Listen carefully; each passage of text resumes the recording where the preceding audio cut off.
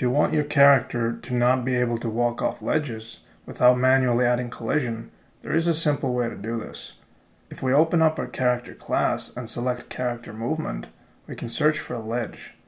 If we disable the walk off ledge option, our character will not be able to walk off ledges, but it kinda looks like he's about to.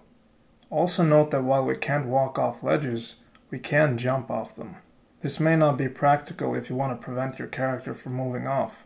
There is a ledge check threshold, but I didn't notice it doing much. We could adjust our character's capsule collision to make it look more like it's not about to fall off the ledge, but it still doesn't fix the jumping part.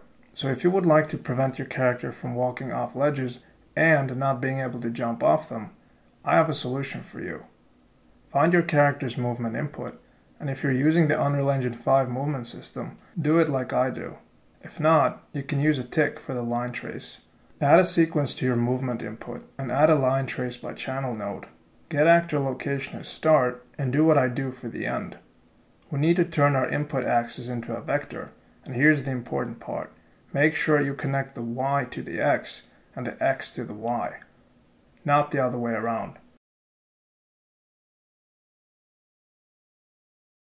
Normalize the vector and multiply by around 50. This value decides how close to a ledge you can get, so the bigger the value is, the further away from a ledge your character will stop. Split the end values and connect the X to X and Y to Y. Leave the Z. Then, in your movement code, add a branch and create a variable. On true, allow movement. On false, set the X and Y velocity to 0.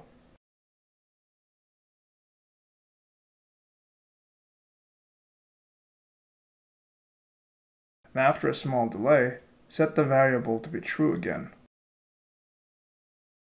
Break hit result and connect it like me. If there is a floor beneath us, we can move normally. If not, we're not allowed to move towards that direction.